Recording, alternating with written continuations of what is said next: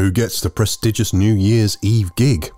The answer is an early pope, the 4th century Pope Sylvester I, who was the glue who kept the church together in the face of heresy and division. Sounds like he was a pretty cool cat. Of course, having a couple of miracles attributed to him helped the legend, the narrative, the story. Works of what we think are fiction have him curing the Emperor Constantine of leprosy when Sylvester used baptismal water. Oh, and there's the matter of slaying a dragon. He turns a dragon out of the Roman Forum and resurrects the dragon's victims.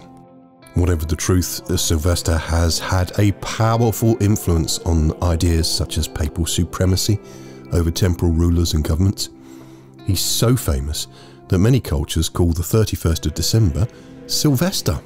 Somewhat spookily, he died on the 31st of December, 335, but perhaps that influenced the choice of this as his feast day.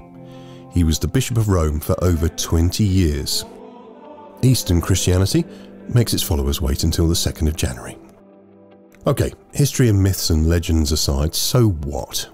Sylvester is a great metaphor for holding a tribe together against conflicting beliefs and the threats of the state and of the supernatural evil.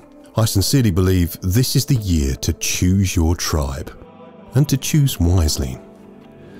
I guess that means also it's the year to change your tribe. Your tribe may begin with a local association, for example, Dorset. I'm a huge fan of Dorset, which I've called my home since the turn of the century.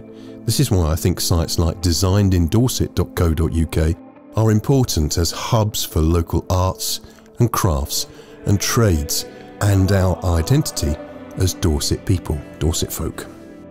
Your tribe may be centred on a product. Think Harley Davidson, more than a mere motorcycle. I'm always tickled at people who are passionate about Land Rovers. I had a Freelander, if that counts, and it was the worst car ever. Clearly this goes beyond the reliability of the product to a place in fans' minds that accepts that the product says something about them. It gives them a group identity, a tribal identity.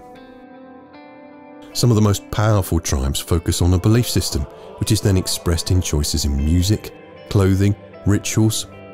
I was delighted to bump into a bunch of steampunks in Dorchester just before Christmas. I hope they're taking over. The dress code set them apart even before we spoke. How about you? What tribes do you feel a part of? What tribes would you like to feel a part of? And this is an essential part of deciding which tribes to leave. If you're not feeling missed by those tribes, if you're not feeling valued by those tribes, leave. This morning, Penelope and I were chatting about the Jehovah's Witnesses. There's a powerful tribe, if ever I've seen one. What's the attraction? I think the attraction is the tribe itself, and the strong sense of belonging, and the strong sense of identity. They have a set of beliefs that are matched by a congruent and consistent set of actions and activities.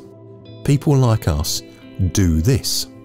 And most importantly, if you were ever ill or absent, I am certain you would know that you were missed and that you were cherished.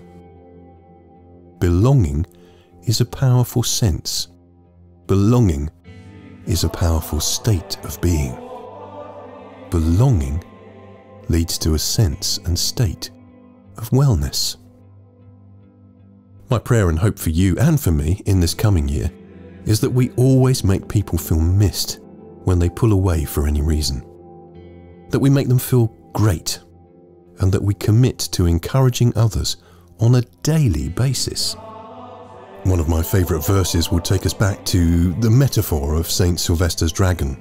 In the book of Hebrews it says, "Exhort one another day by day, so long as it's called today, lest any one of you be hardened by the deceitfulness of sin."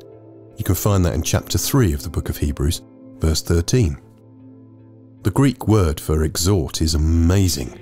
It's the word very similar to the one used of the Holy Spirit as the one called alongside to help, the comforter, the helper, the encourager, the advocate, the one you can call upon. Isn't this the best concept for friendship? Hey, you can call upon me. Our mission then is to be just like God, to be the encourager, the helper, the one called alongside to support. The one you can rely upon, your advocate, your fan, your ambassador. But what about the dragon? Dragons, somewhat sadly I think, are associated with evil in the Bible, as indeed is sin. You have to excuse me, this COVID thing has been absolutely evil, diabolical. The idea in this vital verse is that daily encouragement is good medicine. Daily encouragement can protect you and I from the hardening of the heart, and thus the emotions such as compassion that comes from the deceitfulness of sin. If we are discouraged, it's too easy to slip into a very dark place. We need to focus on what we really want. Finding a tribe that encourages one another on a daily basis can protect us from the hard cynicism that leads to a bitter spirit. I wish you joy this coming year, a tribe that you can thrive in, a tribe that wants you, a tribe that misses you when you're not there. And I wish you encouragement on a daily basis, day by day. Joyful New Year. With love, from God's Goth.